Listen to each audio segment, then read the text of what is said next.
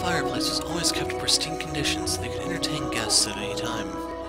Walls colorfully decorated with tapestries and stained glass windows gave testament to their great fortune. The servants' first assignment every morning was to clean this room. Pitchers, silver plates, and silverware were polished to a shine so they could proudly be put to use at a moment's notice. And for events like their daughter's birthday, the room served an even more important role. The table's tops were removable, so they had ordered new tabletops with designs made especially for this occasion. And once the banquet had drawn to a close, tables speckled with half-empty wine glasses and leftover candied fruits were moved off to the side to make room for, of course, the festivities. Good evening, Lady Nellie. You're looking particularly lovely today. Nellie, I had these jewels cut just for you. You'll let me have this dance, won't you?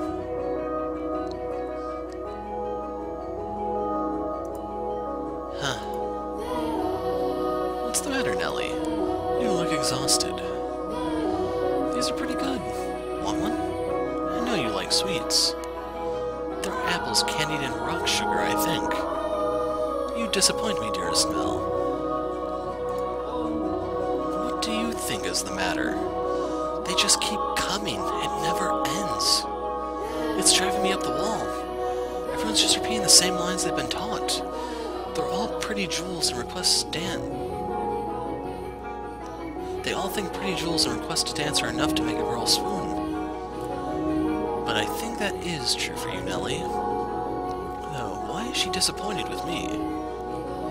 I think I'm done with birthday parties after this year. They'll probably throw an even bigger one next year. Huh? Why? Well, you know, you're about that age, Nellie. We are reasonably distinguished families, but there are a number of different houses that would like to have connections with us. So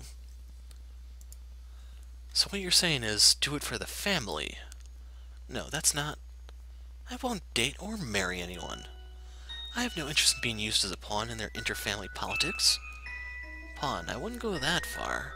And I'm sure Father wants to let you choose yourself. You know, someone you actually love. Love? I never thought I would hear you talking about love, dearest Mell. You don't even understand what makes Shakespeare's plays so beautiful, and you're talking about love? You fell asleep during Romeo and Juliet, and you're talking about love. We went all the way out to the Globe Theatre, too. Well, pardon me for being ignorant when it comes to romance and the arts. But you're not, Nellie. Shakespeare's make-believe story made you cry like a baby. Anyone would cry at that. You'd have to be crazy to sleep through it.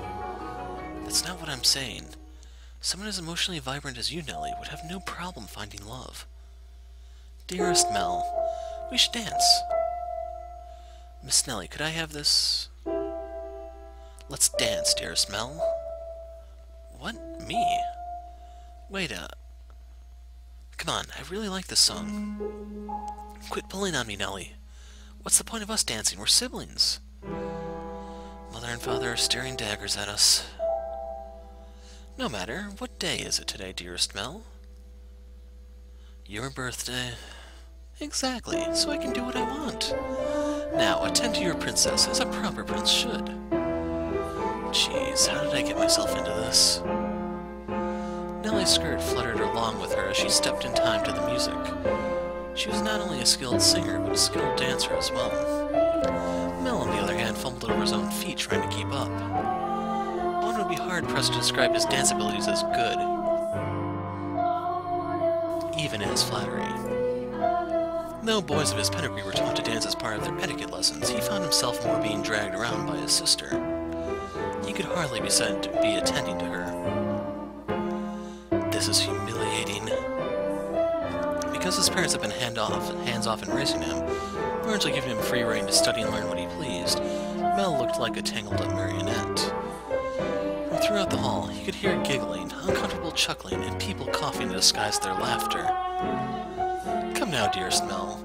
If this is the best you can manage, what are you going to do when you find a girl that catches your eye? I won't, so it doesn't matter. Follow my lead, Mell. 1, 2, 3, 1, 2, 3. Nellie alone enjoyed her time dancing with her brother, and quite thoroughly at that. It did not matter to her that he moved awkwardly or that the guests were giving him cold stares. It was their parents who first cracked under the pressure. Just as their father was about to give an exaggerated cough and stop the music, a ruckus suddenly swelled up near the entrance. What could that be? Who knows? Whatever's going on, I've been spared. The music came to a stop, and the party guests began bustling. The sibling's father spoke up sternly above the noise in order to quell the spreading commotion. He ordered the servants to investigate, had the music restarted, and gave a short apology for the interruption, and set the party back on course. I went to go check on the entrance with the other servants as I recall. Oh my, why are you looking at me like that? These are not my memories, but those which dwell within the mansion. Do you think we should be following what happens next from my perspective, then? That is not what confused you? Well, your question shall be answered in time. In time. Now, let us return to our tale. Though the party had fallen still for a moment, their father's decisive actions restored the guests' festive moods in short order. So it was not by any means the commotion that caused the ball to conclude earlier than planned. Oh dear, I hear thunder. It was rather loud, too. Sounds like we have quite the storm brewing. They lived in a country where the weather was nothing if not unpredictable. Rain was a frequent occurrence there. The stretches of time with clear skies grew longer as summer approached, but the weather was still somewhat unstable on the cusp of the two seasons. They had a strong wind that night as well, which turned the raindrops into little spears on the window. Were the party to continue on any longer, no one would be able to go home. Although their father was quite concerned that Nellie had not got on with any of the aristocrat boys, he decided to cut the festivities short. Thank goodness, it ended early. How lucky I am. This must be a blessing for always being such a good girl. I'm not sure having your own birthday party cut short counts as lucky. But it was no fun. Okay, had to stop for a moment. But it was no fun. I can't help it if I'm not enjoying myself. For heaven's sake, Arthur was here. I have no interest in dancing with that dunce. Arthur? Who's that again? Someone who was here? Unbelievable. You don't remember anything, do you, dearest Mell? He came over to play a few times when we were little. He's covered in gross freckles and he's a huge jerk. He said my hair looked like the color of fallen leaves. Fallen leaves. Just thinking about that ugly smirk has me fuming. And yet, he acts like nothing happened. He even calls me Miss Nellie, for goodness sake. Are you listening, dearest Mell? I'm listening. I wonder what the ruckus earlier was. You weren't listening, were you? Who cares about that? Sorry, but aren't you curious? It probably wasn't another guest, at least. Maybe a cat sneaked in. You think so? I do. But enough about that. Would you like to play cards in my room, dearest Mell?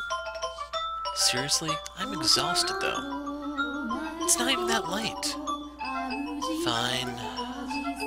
Something feels kind of off. A cat. I want to go check. Come on, hurry up. Hold on. You don't need to drag me, Nellie. My birthday isn't over yet, so you're not done attending to me. Oh, Nellie.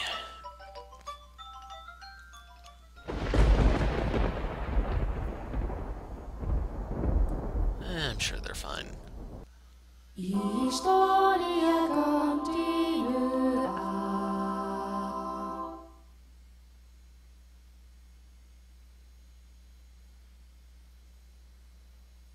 The shadow in the night. The rain just won't let up. I can't sleep. I wonder what the commotion earlier was about. Oh, for goodness sake. It's all the storm's fault. That's why I can't sleep. I'm just fretting over nothing. I'm sure Nellie was right. It was just a cat. Maybe a dog. I can't sleep. I hardly ever have this much trouble falling asleep. What could this feeling be, I wonder? It's not quite foreboding. Walking around the house at this time of night isn't going to help anything. But I'm not going to fall asleep just lying here.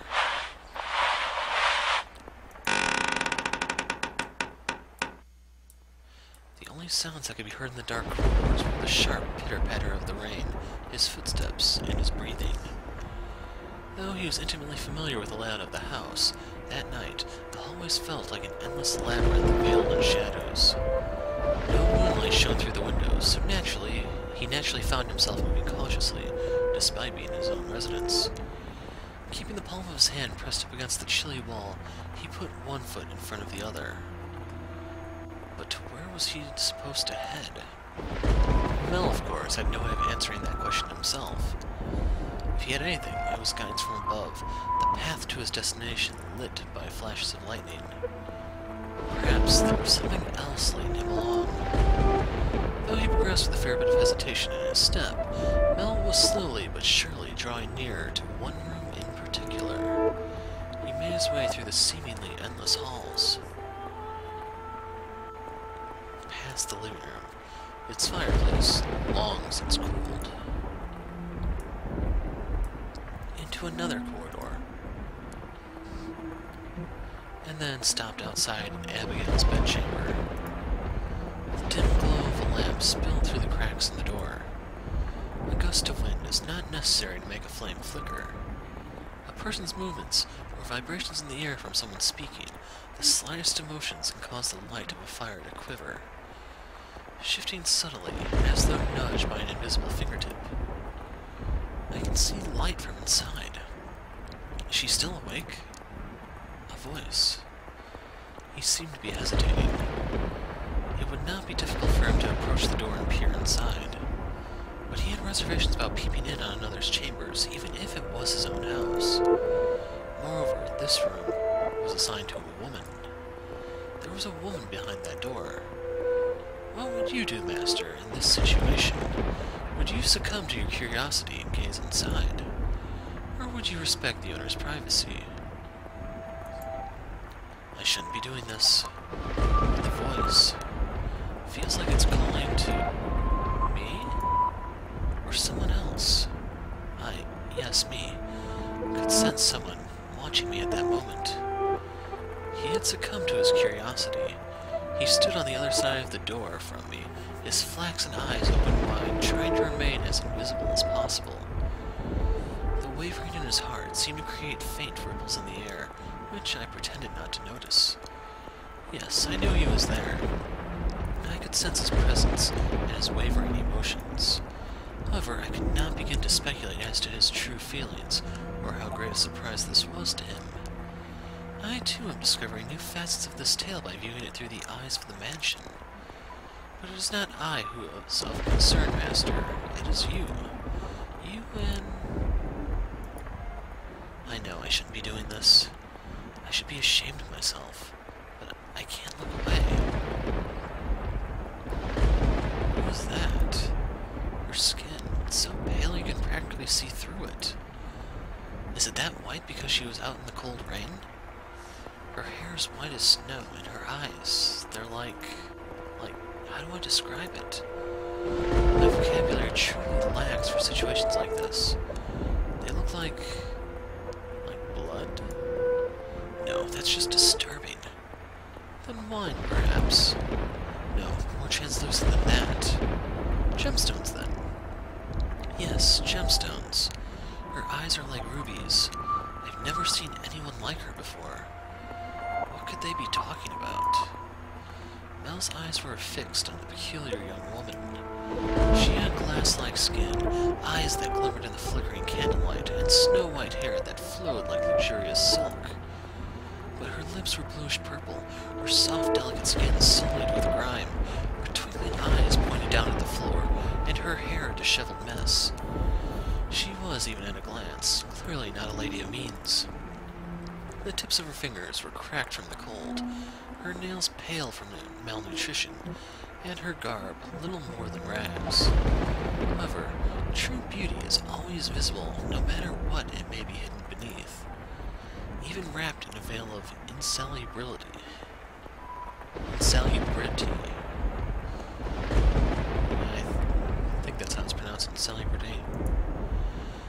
she thought herself hideous. I wonder what happened to her. Mell could no longer avert his gaze from the girl's visage. He had, for the time being, forgotten the shame he felt for peeping.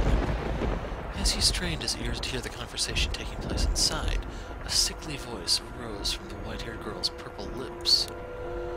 So feeble was the sound that a gentle breeze flowing through the room could carry it away. I apologize for the trouble. Think nothing of it. Give it your apologies and thanks to the mistress.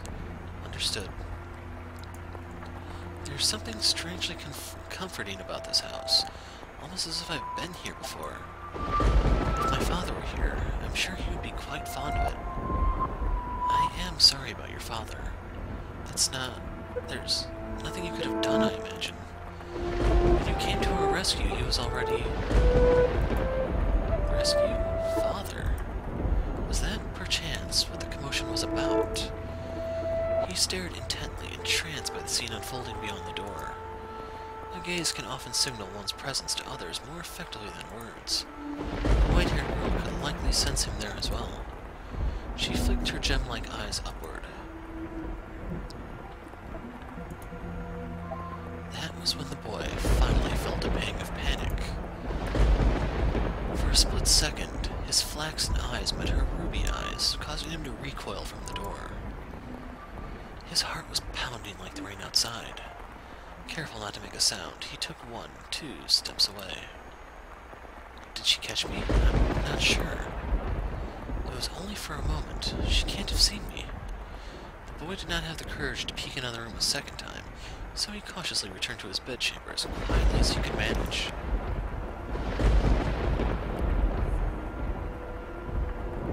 But even beneath his covers, he could not erase that girl's eyes from his memory. Her melancholic red irises, her voice, delicate as a glass sculpture, her pale, almost lifeless skin, her pure white hair. Every single detail kept him from banishing her image from his mind. Nor could he restrain his heavily pounding heart. Who could she be?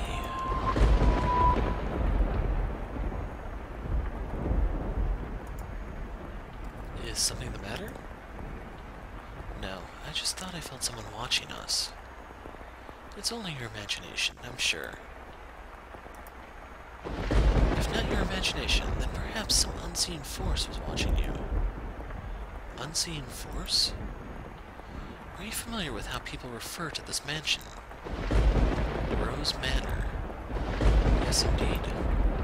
It is called Rose Manor because you can smell the sweet fragrance of the rose garden even at a great distance. But that is not what I meant. It is said that a witch resides within the house. A witch? I have not heard any such stories. You probably wouldn't have. It was a very, very long time ago. Nothing you need to concern yourself with. You have a peculiar presence about you.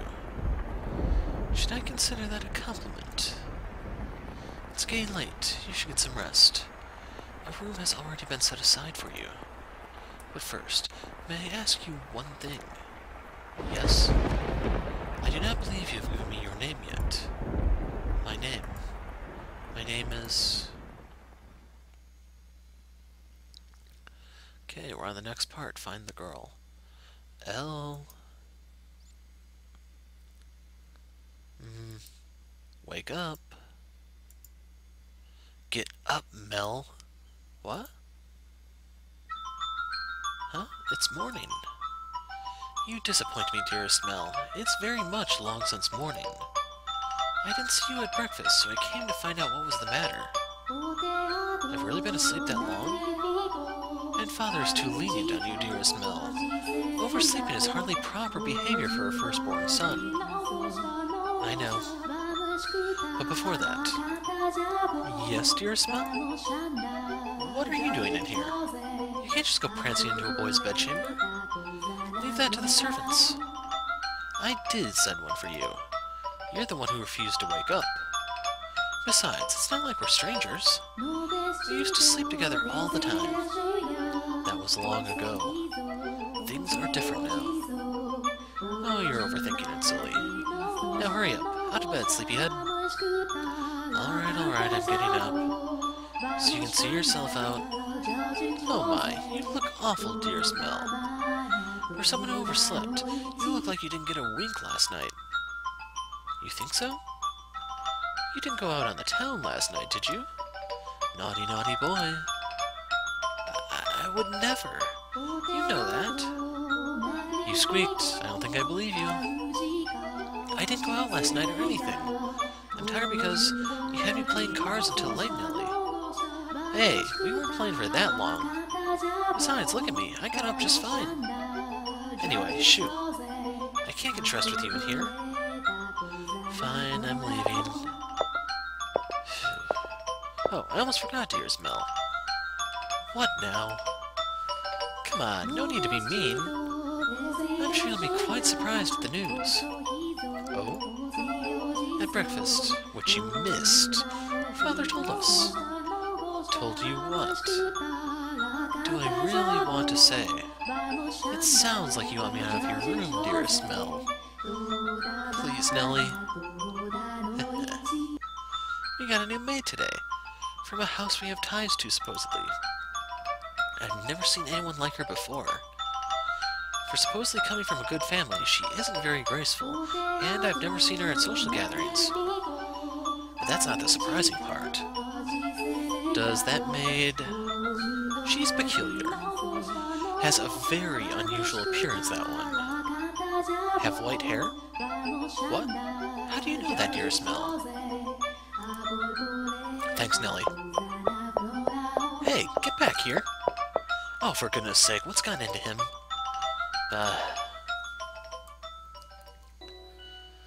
At the time, the majority of the servants at the mansion were men. However, the ladies of the house all had Abigails, so there were several woman servants, myself included. The maids, by and large, were selected from the daughters of other esteemed families. It was, you could say, a sort of training before they entered society. The girls would serve at houses even more powerful than their own, and the white-haired girl Mell saw the night before was one such maid. When he heard this, Mell could not sit still any longer. Oh, I really didn't think this through, did I? I don't even know where she is. I'm guessing she's probably Mother's maid. White hair. It has to be the girl from last night. But deep down, he was having difficulty believing the young woman he had seen the previous night was truly here to be a servant. And can you blame him? When he saw her, she was an absolute mess. Hardly what you could envision from a girl of class. But he did not seek to find out whether that was true. He merely wanted to see her once more, to ascertain whether what he had witnessed the previous night was real or his imagination. And he wanted to have an actual conversation with her. I don't want to run into Mother, that would be awkward. He was heading towards his mother's bedchamber, but the closer he drew, the heavier each step grew. He rounded a corner, debating whether or not to head back, and stopped in his tracks. On occasion, wishes do come true. When Mell turned the corner, he saw her, the same girl, that same white hair. Ah. She appeared to be cleaning the hallway. She traced along the wooden carvings lining the walls, making certain not to miss even a speck of dust. The girl wore a pristine dress, the uniform of the mansion's Abigails. There was no longer any filth to obscure her beauty. All that had covered her pure white hair and glass-like skin was no longer. The one thing that had not changed was her listless, ruby eyes. Pardon me.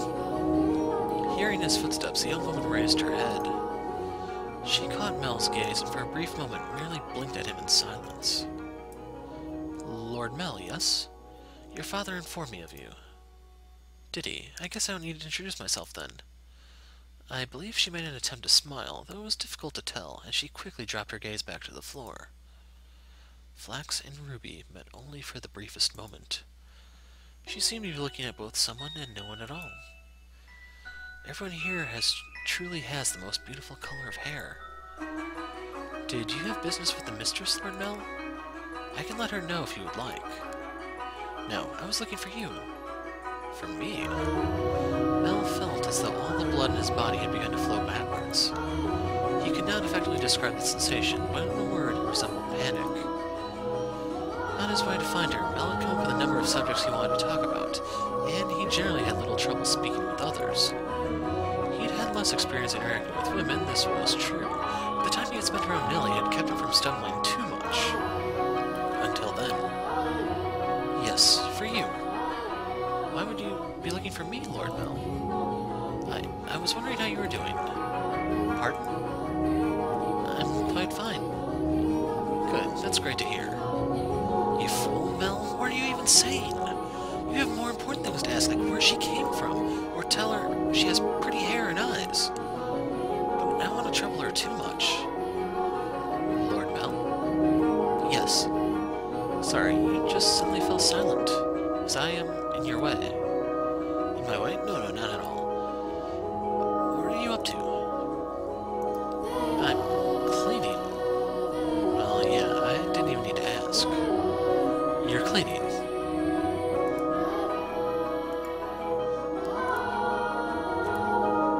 Oh, you can just let the other servants take care of the cleaning.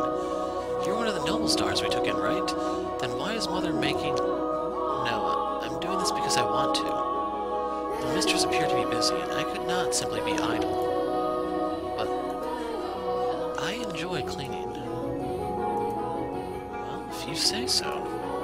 Say, yesterday. This mansion is truly a thing of beauty. All the many roses in the garden, even the furnishing has had a great deal of thought put into it. This family must have a wonderful sense of aesthetic. Oh, yeah, thanks. Did she just change the subject on me? I'm delighted to have been given the opportunity to serve at such a magnificent house. Mother and Father actually had nothing to do with that, not even the garden. That's all been around since my grandfather's time. This mansion was a complete wreck when he bought it. Was it? Yeah, frankly, I'm surprised he actually paid money for it. The chandelier in the foyer was shattered and only half attached to the ceiling. Most of the decorations on the walls were broken. I can hardly imagine.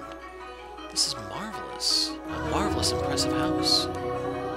I'm sure he'd be flattered to hear it. My grandfather was a bit of an eccentric. He liked to do things people didn't expect just to watch the looks of surprise on their faces. He was the kind of man who would buy a mansion that was beyond repair just to give it a completely new life. Everyone who had seen the property before it was renovated was astonished. They regretted not taking the opportunity themselves, seeing the transformation it underwent. Huh? I was just thinking that you're kind of like this house. What do you mean by that? I mean, when you first arrived... no, never mind, forget it. She'll figure out you were peeping on her, stupid. She hasn't yet, has she? Yes? It's nothing. The more I think about it, you and the mansion aren't really comparable. Oh? The truth is, it being a rundown mess isn't the only reason nobody wanted to buy the house. They say that all who dwell within this house shall be met with misfortune. Do you believe it?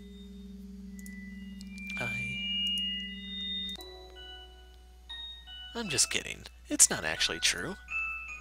It's all rumors and hearsay, embellished to make the tale more exciting. The rumors only started because of how it used to look. If the mansion truly begot misfortune, then we wouldn't still be here.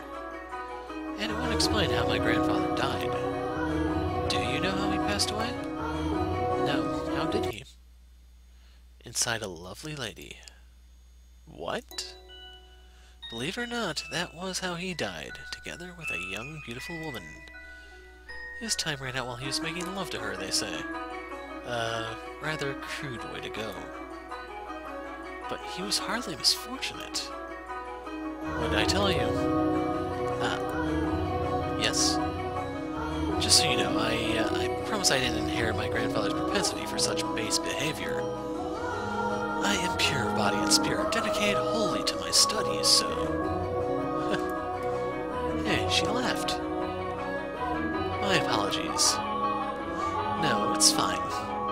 Anyway, we were talking about the mansion, right? I've always thought it was kind of a strange place myself.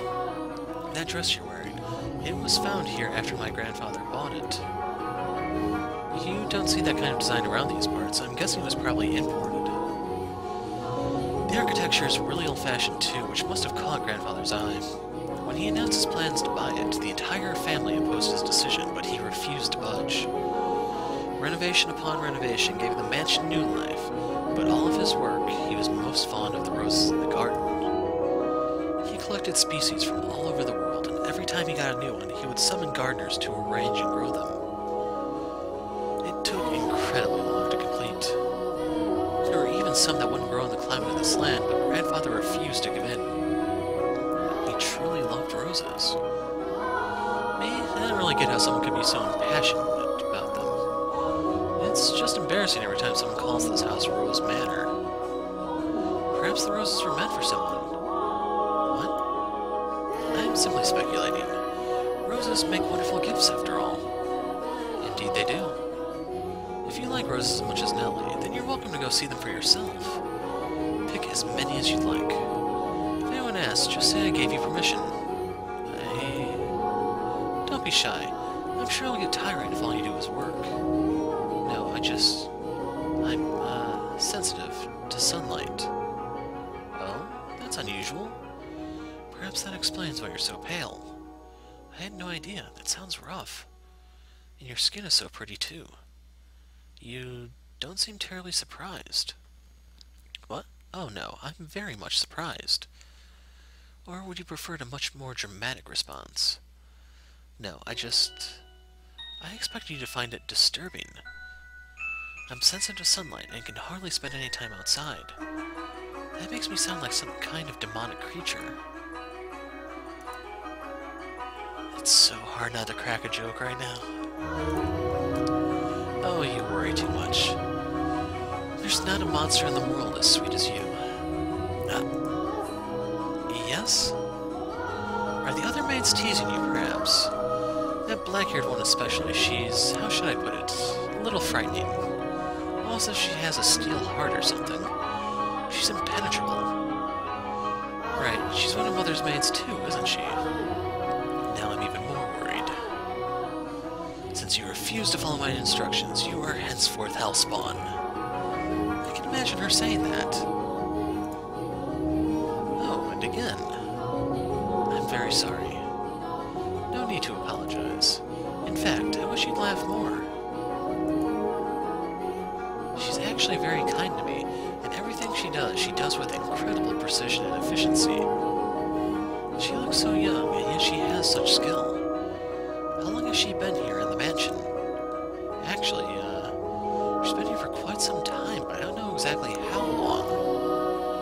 No one knows how old she is. It's kind of creepy. I've never once considered her such. Sorry, you're right. It's bad manners to speak ill of others. Either way, she still scares me. It's like there's no light in her eyes, or like her smiles are all faked. That doesn't make her any less pretty, though. The conversation died. I have to think of something else to talk about.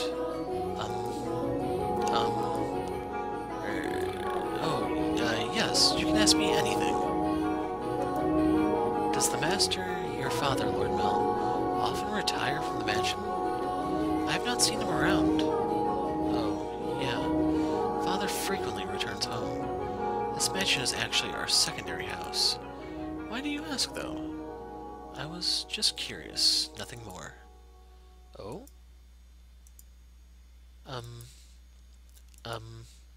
Yes, what is it? One of the maids asked to see me, so I should be on my way, if you'll excuse me. What? Alright, see you later then. Goodbye. Right, one moment. Since you're sensitive to the sun, I can pick some roses from time to time for you. For you to decorate your room. Lord Mell.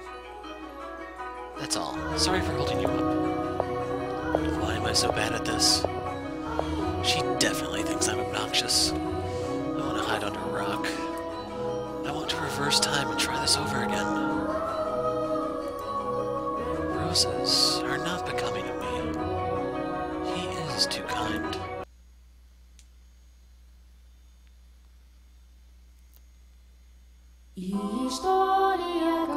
And I think next little subchapter.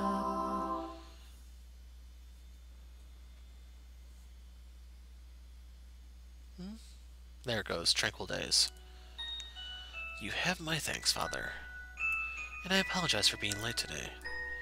Now there's something unusual, you not being punctual. Maybe next we'll go a whole month without rain. Do have mercy on next year's crops, Mell.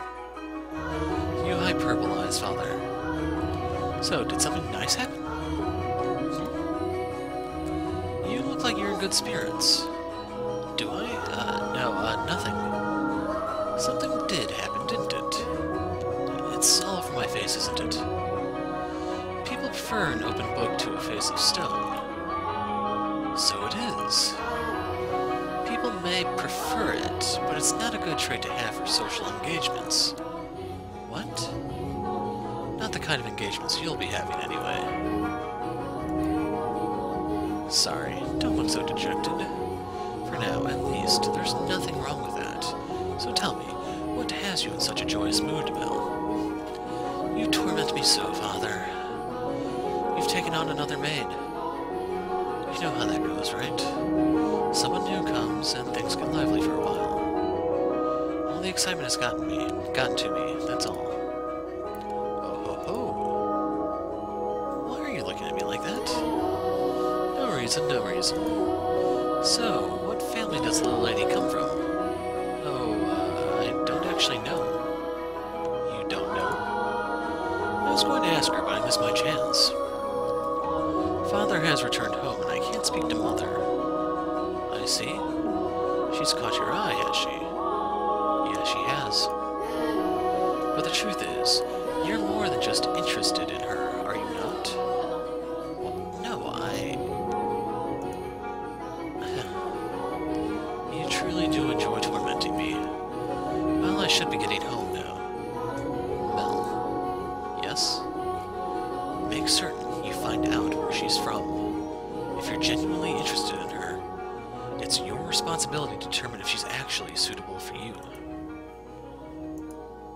Thank you, and excuse me.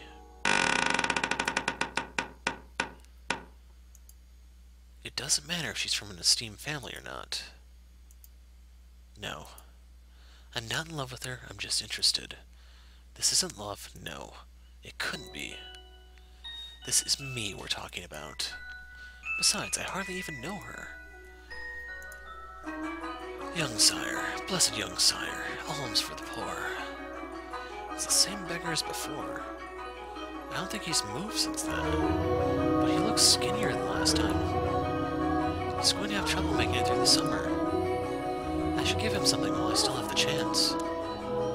Alms for the poor, have mercy. Sorry, but this is all I have to give you. Thank you very much. Blessings upon you. May the Lord bless your soul, young sire. Thanks. I feel bad for him, but that's just the way of the world. Farewell. The skies are really clear.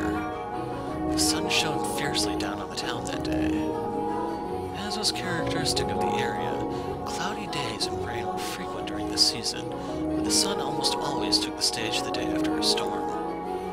The cathedral, standing tall in the center of town, the stone-paved streets clacking with the pleasant sound of footsteps, the people peering out from beneath awnings to look up at the sky. In Mell's eyes, it was as if they were all blessed by a divine light. However, not everyone living in the same land was equally blessed. In fact, the blessed were far outnumbered by the forsaken. Even if their time would come later to be referred to as the Golden Age. Elsewhere, back at the mansion, Nellie was causing trouble for the Abigails. On a whim, she had decided to redecorate her bedchamber, so she gathered the maids and put them to work, shouting orders and demands and complaints. And she had not summoned only her personal servants, but others as well, including the white-haired girl. No, not like that. How many times must I tell you? The tapestry goes by the door, and I don't like the carpet's pattern. Is there anything else we can change it with? Hey, who put this ugly vase here? Nellie appeared to be rather irritated. and the servants, on the receiving end of her frustration, were probably similarly vexed, though they did not show it. She was a girl who spoke her mind, a trait particular to that time in history. Women of the Golden Age were so vivacious, in fact, that it inspired parody and satire in foreign countries. But no matter how hands-off her parents were, had Nellie been born a generation earlier or a generation later, she likely would not have been able to act so free-spirited. That day, however, Nellie did not seem to be her usual self. Though she always spoke her mind, it rarely went beyond being childishly adorable. It was unusual to see her in such a foul mood, not even a smile on her face. Get rid of all of it. The carpet, that chair, the desk, it's all so ugly. Don't we have anything better? If we don't, then order it. Have it made. You can do that much, can't you? Hurry up and replace them. Having only arrived that morning, the white-haired girl was unsure what she was supposed to be doing, caught in the middle of a flurry of maids and furniture and fabric. She chased frantically, scrambling Abigail's with her eyes, and made attempts to help, but not being familiar with the work, she only ended up getting in their way. She probably felt that everyone would be better off with her not in the room. So when the maids ordered to get new furniture made their way out of Nellie's room, she attempted to follow them. You, hold on a second. Yes, you with the white hair. However, Nellie stopped her before she could take her leave. What? The white-haired girl turned back, bewildered to find Nellie smiling at her. The corners of her mouth turned up into a self-assured grin. There was no trace of timidity or uncertainty in her demeanor. Her flaxen eyes seemed like they would look nice under the light of the sun. Almost the exact opposite of the white-haired girl. I wanted to talk to you, actually, but Mother never was one to share. I asked her to trade maids, but she wouldn't have it. Trade? You mean for... Which is why I decided to completely redecorate my room, because then I would need some extra hands. But why? Because Mother and Father refused to tell me anything. Why is that? Who are you exactly? Where did you come from? Tell me, what house are you from? Why can't you tell me? If we took you in, you must be from a fairly decent family. As a member of the Rhodes family, I have a right to know. Do I not? You can't expect me to welcome a girl into my home who won't even tell me where she came from. I don't know anything about you. I haven't seen you at any parties. I came from another country. Another country? What country? Somewhere very, very far away. Oh? North of here. East, west, south. South. It's south of here. I crossed the sea to get here, which is why we have never met before. How far did you have to travel, then? How many times did the sun rise, and how many stormy nights did you face? Innumerable days and nights we sailed, heading even further north. Huh. So tell me, Lady Nellie, that is a most wonderful painting. She just tried to brush me off. I won't let her get away that easy. Painting? It's in my room, so of course it's wonderful. That one's especially so. You're both so adorable. You, Lady Nellie, and Lord Mell. How old were you when it was painted? Ah, that painting. Goodness, yes, you have a good eye for art. It is magnificent, isn't it? That was done when I was 4 and Mell was 7. You see how we're standing next to each other holding hands? I was too young to remember it very well, but Mell looks like he was really embarrassed. But standing there like statues makes for a boring painting. Nellie explained brightly. Having completely forgotten she was pressed up against the white-haired girl, she did a little twirl, stopping to face the portrait. Though many paintings had lined the walls of her room, Nellie was most fond of the one of her and her brother.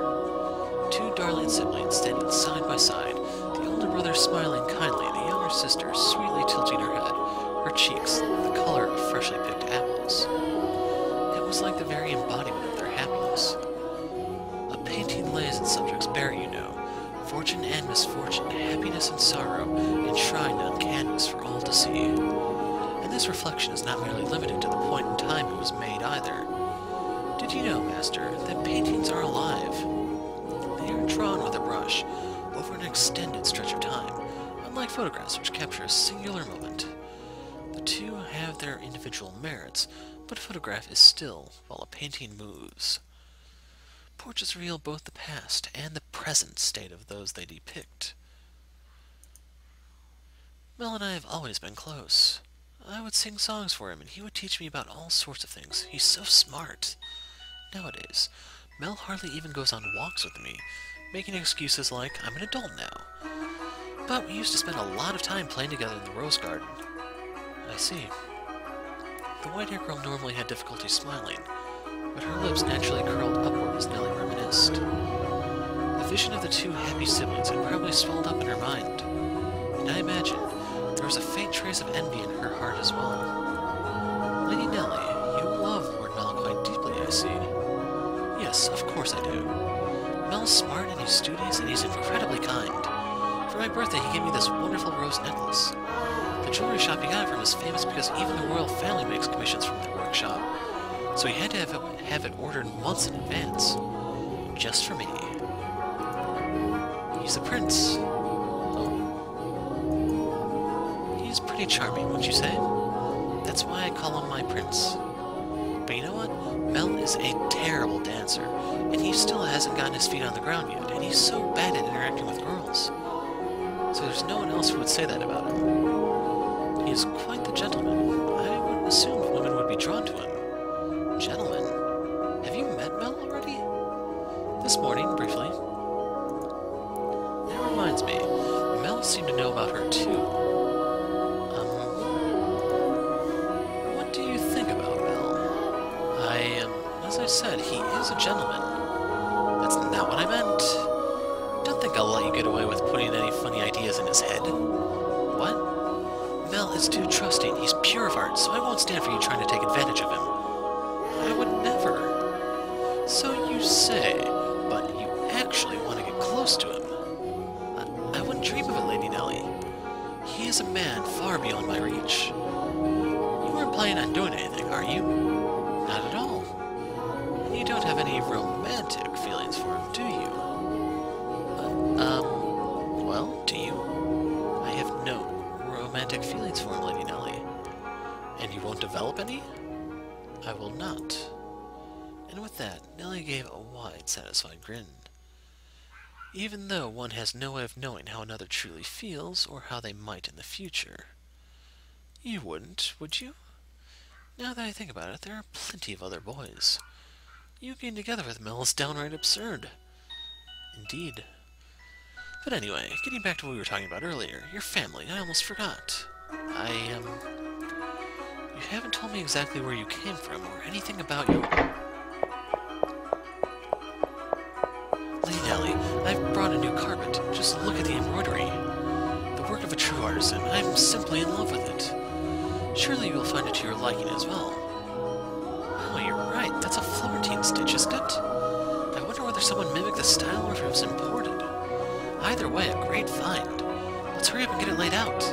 Oh, and we'll have to see how the other colors go with everything else.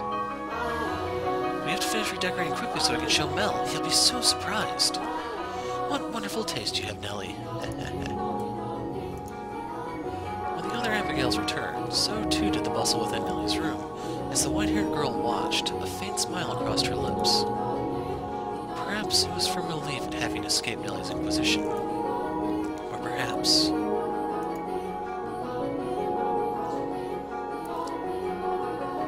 Nellie, I'm back. Did you eat something you're not supposed to, dearest Mell? You're unusually cheerful.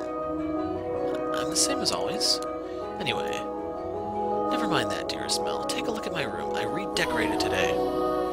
So that's what you've been doing, hiding away in the house all day, Nellie. How is that any different from what you were doing? You were in the church all day. I guess. I will look at your room, I promise, but first, do you know where the new maid is? Now, don't get any strange ideas. I just haven't had the chance to introduce myself, and I thought I should as a member of the family. Except you have, and I know it.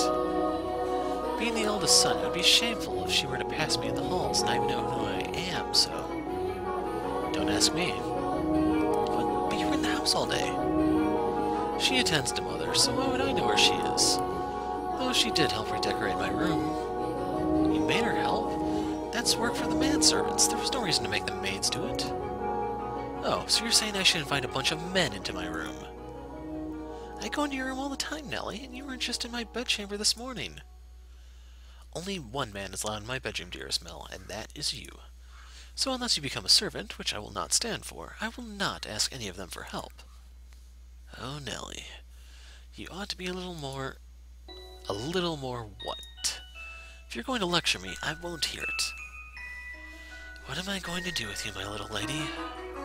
What? Why are you looking at me like that? We talked about you, dearest Mell, and I'm not going to tell you what she said. About me? What did she say? Please, Nellie. She said she has no romantic interest in you. What? Why did that even come up? Because we're both girls. We talk about things like what kind of boys we like and who's the most handsome. Why do you look so downtrodden, dearest Mell? You look like a sad little boy who can't even get his crush to notice him. That face is unbecoming of a prince, Mell. Are you interested in her? That's strange, you haven't even met. I am not. It's just depressing to find out that someone you never even met doesn't like you. That's all.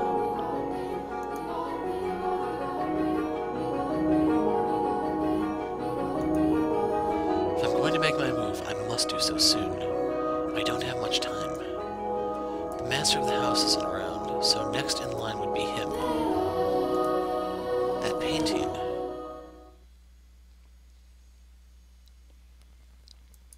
Historia continua.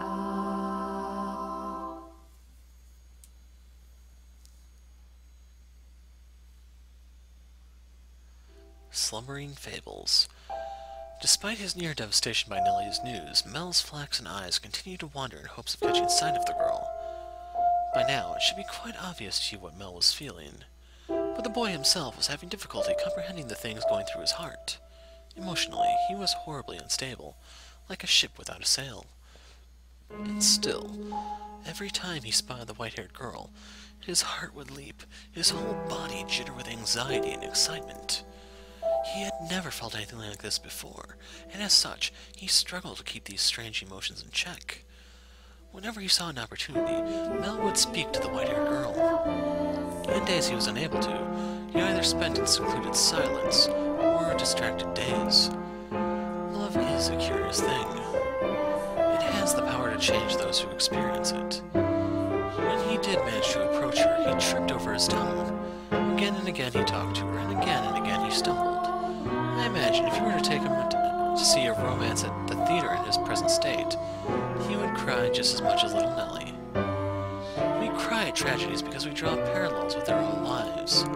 At least that's what I think. Great tales of romance attain true gravity with the audience only when they are personally familiar with love. In any event, the white-haired girl was, as a result of this, visibly perturbed. She was delighted that he was being so kind to her, but confusion overpowered every other emotion. She appeared to be at a loss as for what to do as he clumsily catapulted words and stared at her.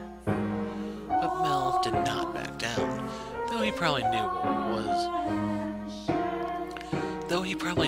not what caused such fiery emotion to erupt within his breast. I'm gonna need to stop to get a drink soon.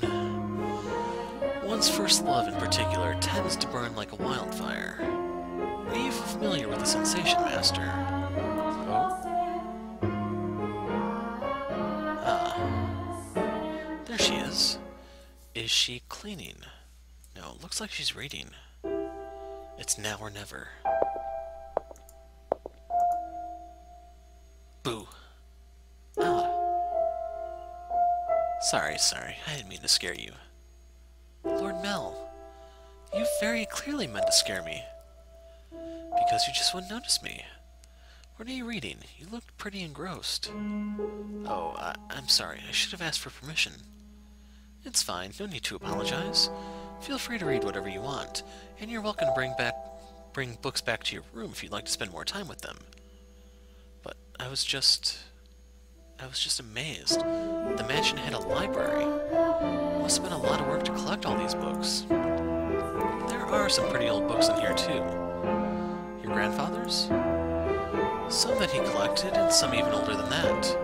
Take a look at this. I think it's a diary, but it's not from this country. Or this century, for that matter. Maybe a feudal lord. Here, he's complaining about the quality of the harvest. Can this forsaken land only produce over-sour grapes? If only the largest of the, Barney? Or maybe Barnier? If only the largest of the Barnier estates were mine instead. The land there is much more suitable to cultivation. There you have it. You can read this, Lord Mell? More or less. I've looked over it several times already, so that wasn't too difficult. Why would such an old book be here? Not sure. It and all of this were already here when I moved into the mansion. Have you not lived here your whole life? I was born at our estate, but to me and Nellie, this is more like our home. We moved when I was still young, and we've lived here ever since. Nellie and Mother have both grown quite fond of it. Father, though, often goes back to the house because he doesn't like all the roses. By himself? Yeah, well, sometimes Mother goes with him. For the most part, he goes alone. But don't get me wrong, it's not because they don't get along. In fact, they act more like teenagers in love than grown adults. It almost makes me sick having to watch it. It is a wonderful thing to be so close, no matter how old they may be. True, but still. There are those in the world who cannot be with the ones they care for, as much as they may wish. I'm sorry about that. Oh, that's right, the book. What were you reading? Wasn't exactly reading.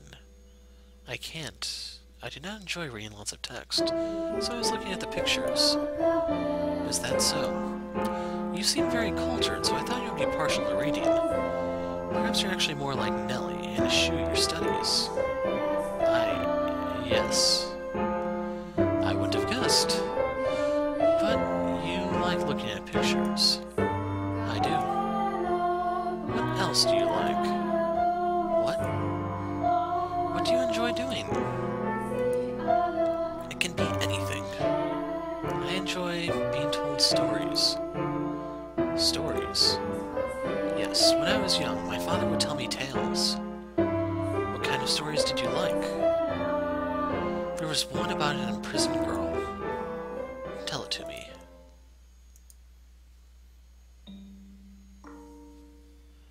Once there was a girl, and she was locked away in a mansion deep in the forest.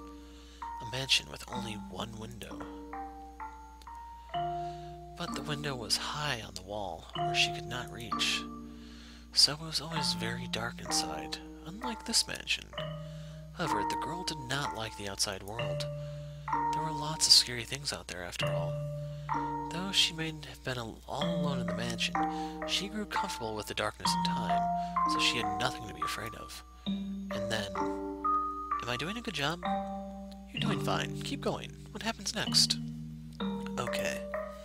And then, the girl grew up. By then, she had already forgotten why she was locked up, but she was content with the darkness. However, her eyes couldn't help but be drawn to the little bit of light that spilled through the one window. Though she was comfortable in the darkness, the sight of the light made her heart race. At first, the girl thought it was because she found it unpleasant, because she disliked the light and the outside. But slowly she came to realize that she was curious about the outside world. What could be happening out there? For all she knew, the town, the forest, the people, all of it could have changed while she was imprisoned in the mansion. But she had no way of finding out. So the girl decided to write letters and threw them out the window. What began as empty grasping became routine and continued for several months until she was finally ready to give up. But then, a beautiful white dove flew in through the window. Tied to the dove's leg was a letter. Her heart racing, she read the words contained within. It seemed to have been written by a man. The letter contained numerous questions for the girl. also said that if she attached her reply to the dove, it would bring the letter back to him. She was astonished, but she wrote him back anyway, taking care not to mention where she was. After having exchanged letters a number of times, the two felt very close to one another, as though they had known each other for many years, despite having never met. And eventually the man said he wanted to meet her. Indeed, the girl was unsure what to do. Should she tell him of how she lived? Should she reveal where she spent her days? She was afraid if she did, he would cease to send her letters. She was sure he believed her to be a young lady of noble blood, and not a girl locked away in a house deep in the forest. The girl could not bring herself to write a response. She released the dove through the window with nothing attached to its leg. And yet, it returned with another letter, written in the man's familiar hand. "You must surely have a grave reason for your silence," it said. "I would like to know that reason, and I would like to help you. No matter what it may be, you have my word." She deliberated. Though his letters were kind, she did not know this man. He was from the outside. Would he still treat her the same way when he met her? And did she even want to step out into the world beyond? What do you think she did? Wrote a letter and agreed to meet him, right? Yes, she did. The girl made up her mind. She would write a letter. As always, when she tied it to the dove's leg, it flew off out the window. And for some time after that, she received no response from the man. This saddened her, but she thought it was for the best. She belonged in her own confined world, her world of darkness. But then one day, light shone into the mansion. The sealed door had been opened, and in the doorway stood a handsome young man. "I have come for you," he said. The man was a prince from a neighboring kingdom. When the girl stepped outside, before her lay a magnificent caravan of carriages, the likes of which she had never before seen. The prince, kind as in the letters, swore his love to her, and the two lived happily ever after. What a nice story. I'm glad it had a happy ending. A prince. Was there something funny about the story? No, that's not why I was laughing. Do you ever imagine what it would be like if a prince showed up for you? Huh? It doesn't have to be a real prince. Even just someone like one. Is that something you dream about? No, I think I'm perhaps a little too old for that. You think so? Nellie still fantasizes about her prince, and she's 14. I just assumed all girls were the same. Lady Nellie's prince. That's you, Lord Mell, no? What? Is it not? I mean, we used to play make-believe a lot when we were kids, but I very much doubt she still thinks of me that way in earnest. When she calls me her prince now, it's mostly in jest.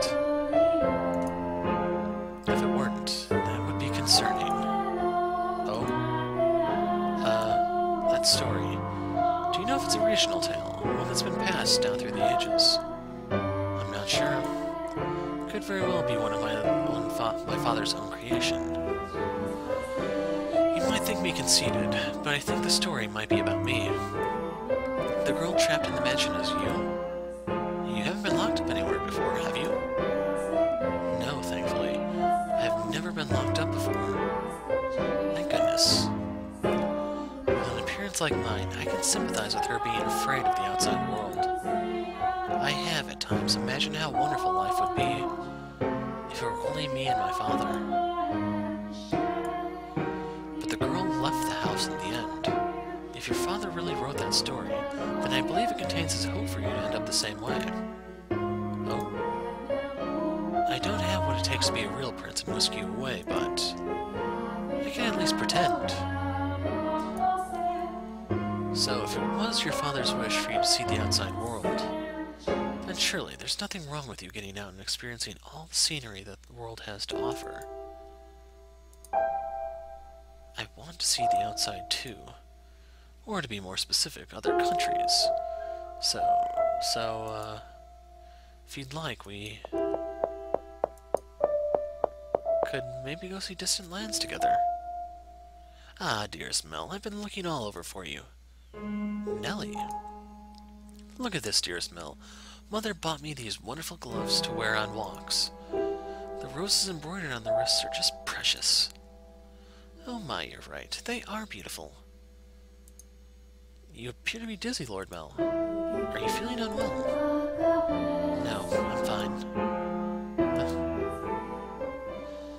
Yeah, I'm taking a drink now. No, I'm not. Mell was feeling frustrated at his inability to convey his feelings to her. And as his frustration built up over time, he developed, I suppose you can call it, a severe case of lovesickness. For several consecutive nights, he had been afflicted with a peculiar sensation. A presence in his bedchamber.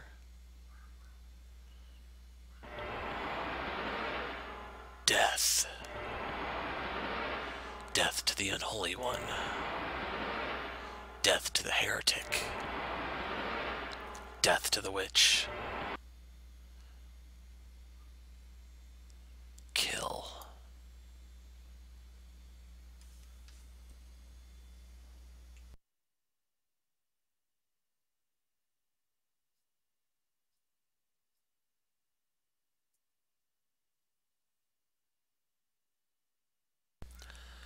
Okay, I went almost an hour without a drink, so I think I kind of deserve that. Why? I never wanted her to die. Was she not eating? Seal off the tower. Understood? No one finds out about this. How can you be so calm? Don't you understand what you've done? Pinning the blame on me? How nice it must be to be able to distort reality with panic. You're just as guilty as any of us. I never wanted her to die. She probably had it coming. The witch killed her. The blood of the witch killed my...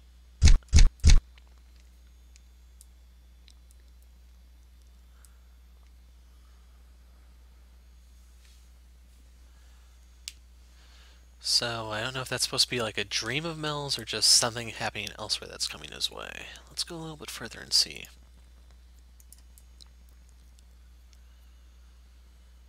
A dream? What was that dream? It was horribly unsettling. I was holding someone, a girl I cared for dearly, in my arms, and she was limp. It was almost as if she were dead. I've been having a lot of really unpleasant dreams lately. I can't stop shaking. Why would I have such a dream? I feel sick. Back to sleep. But I wonder, who was that girl? I can sense someone standing beyond my door. Is someone there? It's like they're watching me. Is it just my imagination? I can't move. What do you want? Go away.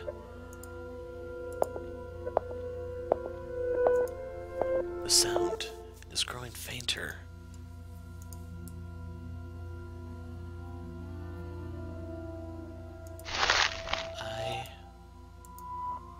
Is that truly what your story meant, Father?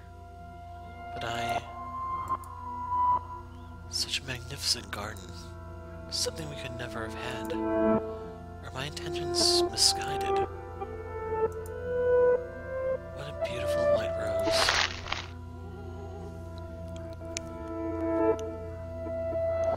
You know, you could have sneaked into his room rather easily then. No one was watching. How long have you... Oh, you needn't pay me any mind. I shall not condemn you, no matter what you might do. Rather, I am on your side. I was not going to do anything. Oh, is that so? Then perhaps you were out for a late-night stroll. I imagine you have less difficulties going outside at night. I beg your pardon. I will return to the mansion immediately. Yes, that reminds me. It was also the middle of the night when the grocer's servant broke into their safe. News of that spread quite far. I am sure you would have heard about it. Oh? Although, was Gamache imprisoned? Dear me, I have trouble remembering. But worry not. If you wish for it, the mansion shall provide. You are in no danger whatsoever of getting caught. You said that a witch lives in the mansion, did you not? I did? Does that sound perhaps a bit archaic to you? No. I believe those rumors mockingly refer to me. Oh my. I've been accused of being a witch before. Which is amusing. I don't have any magical powers. I simply have an unusual appearance. My, what a lovely shade of red. The rose. Is something the matter? This rose was white. Until I took it in my hand. Is that so? I apologize. I must sound mad. I'm sure I was just mistaken. It couldn't possibly have changed. I wonder. Yes? Did the girl locked in the mansion become a princess? What? We should lock up and head to bed. Make sure all of the shutters are closed nice and tight, and then draw the bar on the front door.